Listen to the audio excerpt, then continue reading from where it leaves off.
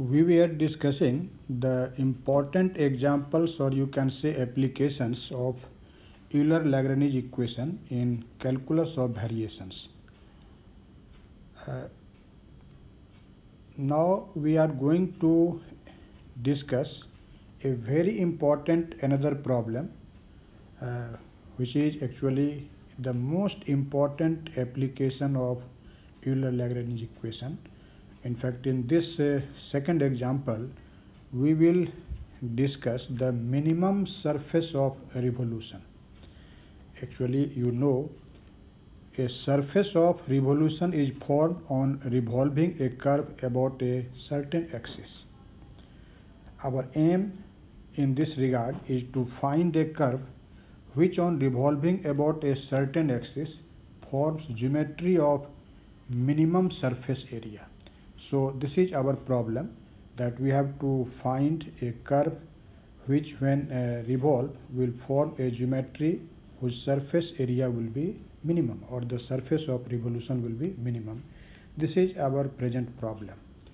In fact, here we have shown in this figure that there is a curve connecting the two end points. Let's see this figure, x1 y1 and x2 y2. In fact, one point is x1 y1 and another point is x2 y2, and this is the curve which connects these 2 points. Now this curve is revolving around the y-axis as I have shown in this figure, and due to its revolution a figure will be, or a surface of revolution will be generated, and I have to show or I have to find, you better you say, that what will be this curve, so that the surface of revolution generated by this curve will be minimum.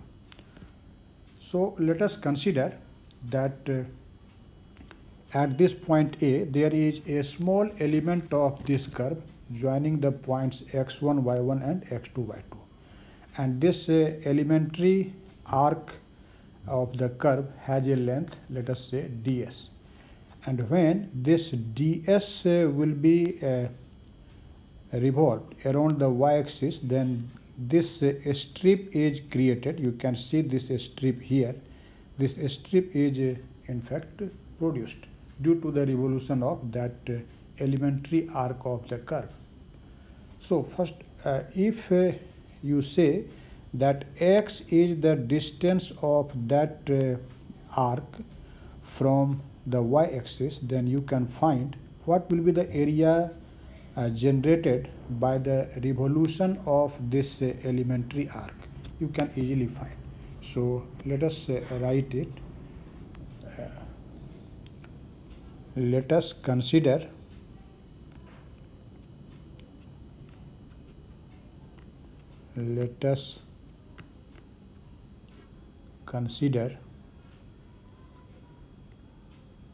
an elementary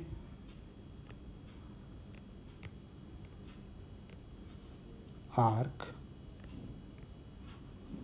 of length ds at A of the curve connecting the points x1 y1 and x2 y2, and due to a revolution of this arc,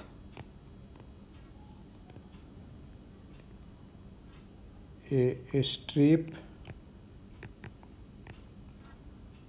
is generated, as you can see in this figure. Now, if we assume that the distance of this arc ds from the y-axis is a, and you can see this I have assumed that this ds is revolving around the y-axis. ds is revolving around or about y-axis. Now let us consider, if x be the distance of ds from y-axis, then surface area of the strip, surface area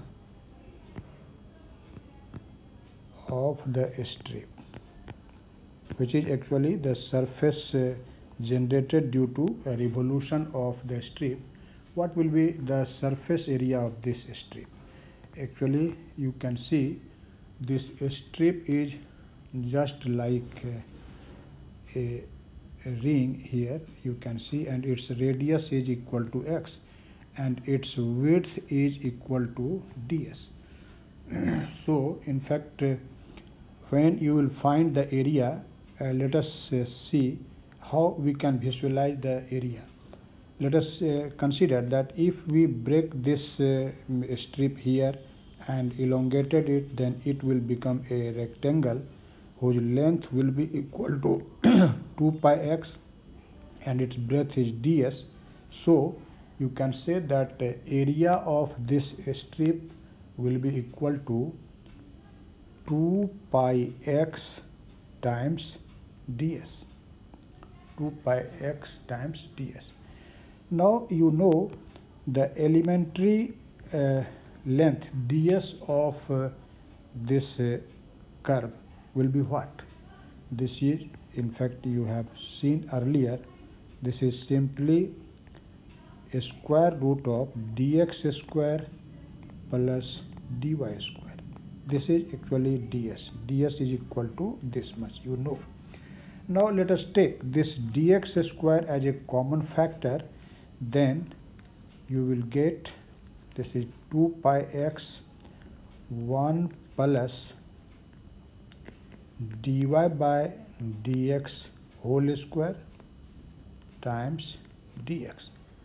So this is the area generated by the revolution of the arc of length ds around y-axis.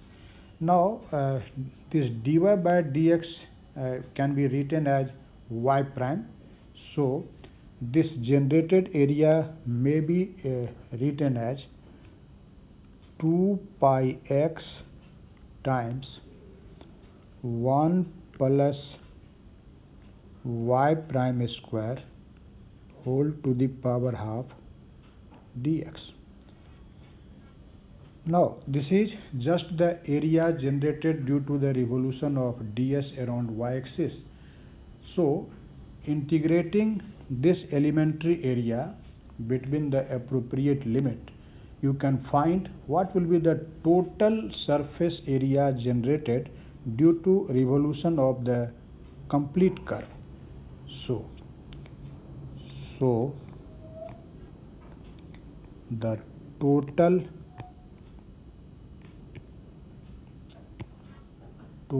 surface area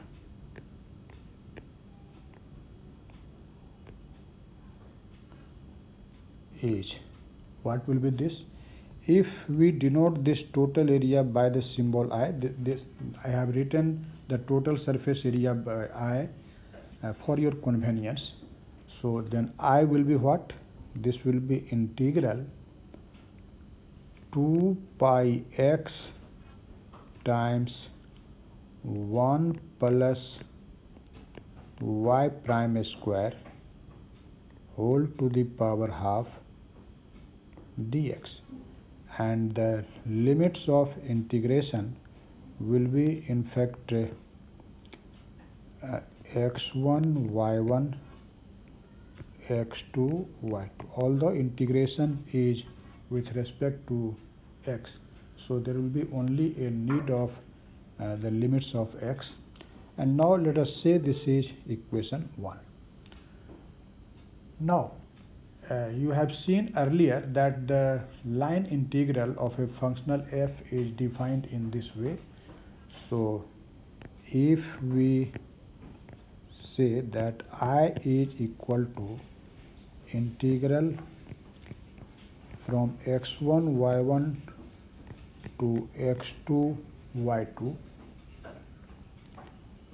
f of y y prime and x dx, you know it.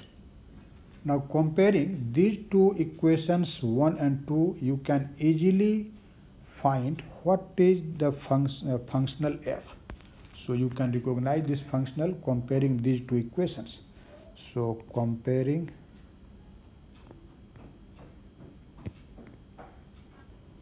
one and two, we see that this f of y y prime x is equal to what?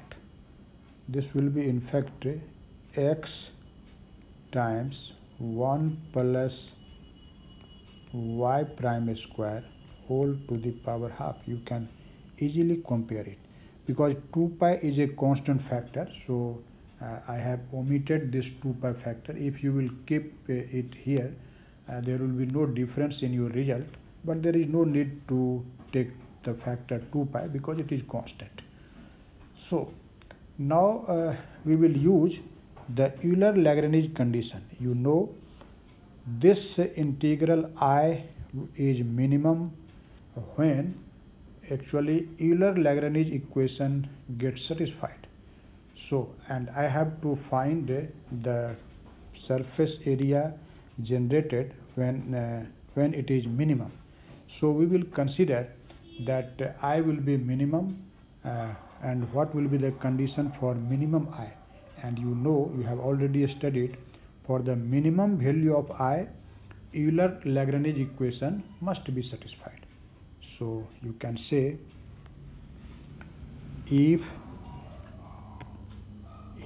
I will be minimum, I will be minimum, then the Euler-Lagrange equation must be satisfied. Must be satisfied. That is, when you say Euler-Lagrange equation must be satisfied, and you know what is this condition or what is Euler-Lagrange equation, you know, you have already studied. This is d dx del f by del y prime minus del f by del y equal to 0. Now substituting the value of f, we will simplify this equation. So substituting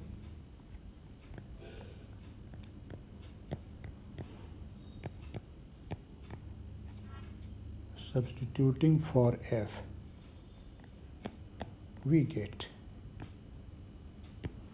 you can see this is d dx and del y prime, and what is f? You can see here f is equal to x times 1 plus y prime square whole to the power half. So let us put this at the place of f. So this is x times root over 1 plus y prime square and minus del y f is again x root over 1 plus y prime square, and this equal to 0. Now you can see we are differentiating partially here with respect to y dashed, so this x will be treated as constant, and so your result will be dx x, and dc of this 1 plus y square whole to the power half will be what? This is 1 over 2 and root over 1 plus y prime square times 2y prime, and minus, you can see the second term will be actually 0. Why? As you can see here that the function which is to be differentiated partially with respect to y is x times root over 1 plus y prime square. So this function is not an explicit function of y, and so this will be 0, and so you can write this 0. Now this 2 and this 2 will cancel out, and our result is what? This is simply dx x y prime over root over 1 plus y prime square, and this equal to 0. Now since derivative of x y prime over root over 1 plus y prime square is 0, so definitely this function will be constant in accordance with the rules of differentiation in calculus. So you can say that this x y prime over root over 1 plus y prime square is equal to a, and say a is a constant. Now you can simplify it. For simplifying, let us square both sides of this equation, and after squaring we will get x square y prime square is equal to a square times 1 plus y prime square, and this will be simply a square plus a square y prime square. Now let us simplify it a little bit. You can see if we will take this term a square y prime square in LHS, then this y prime square will be a common factor, and this will be x square minus a square, and in RHS there is a square. And so from here you can find what will be y prime. Y prime will be a over root over x square minus a square. Now you know y prime is what? This is simply the derivative of y with respect to x, so we will write instead of this y prime dy by dx, and this dy by dx is equal to a over root over x square minus a square. And now from this equation you can easily find the function y of x by simply integrating it. So therefore we can say integral of dy, this will be equal to a integral of dx over root over x square minus a square. Now you can see this integral will be what? You can see this is y equal to a cos hyperbolic inverse x by a plus another integration constant b. You can see this b is integration constant. This is your integration constant. Now from this we will find expression for x in fact. So you can see that a cos hyperbolic inverse x over a will be equal to y minus b,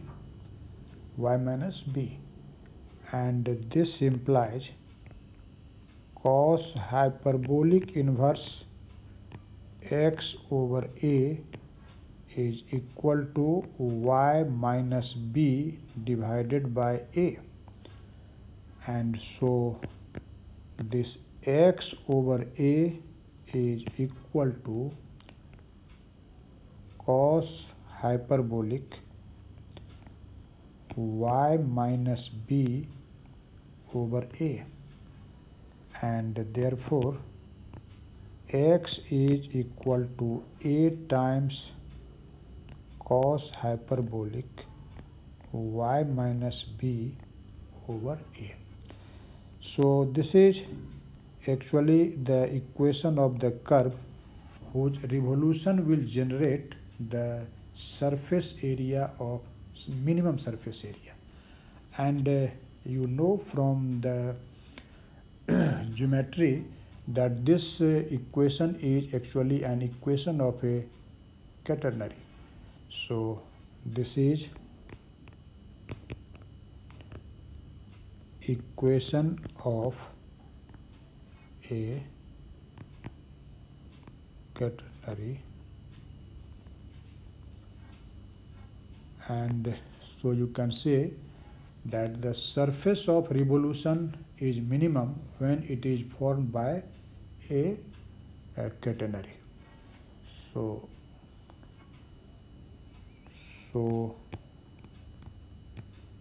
the surface of revolution is minimum when it is generated by